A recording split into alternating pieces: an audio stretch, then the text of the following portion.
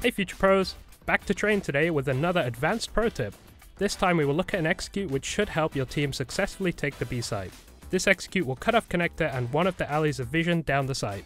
For this execute you will need 3 Future Pros accompanied by 3 smokes, 4 flashes, 1 molly and 1 HE grenade. Future Pro 1, you have a fairly simple role.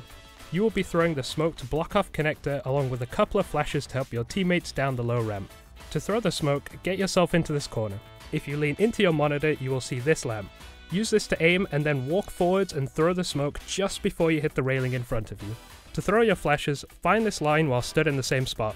Running, throw 2 flashes just to the left of the line, then make your way down the ramp and clear the site.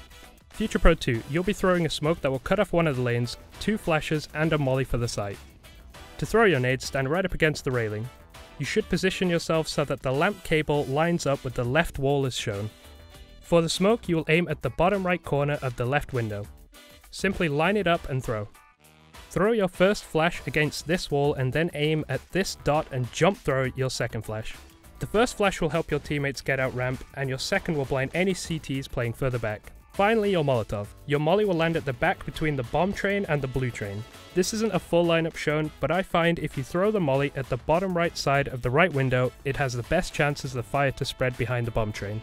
Future Pro 3, you'll be throwing a smoke to allow you to take upper control along with a HE for the site.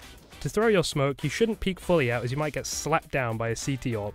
So if you line up with the wall with the right side of the door, you can walk forward and throw the smoke. This will allow you to creep up next to your smoke without being spotted. Once you're behind your smoke, you can throw your HE down to the site. There is no lineup for this, but I'm sure you can handle it, you are a Future Pro after all. Once you have all these nades down, you should be able to get on the server and practice your flight paths. Your first 2 players close to the ramp should push down and move forwards rather than going directly to the site. This will allow your potential Future Pros to clear the site from behind and get into an advanced position, giving you the best chance of winning the round.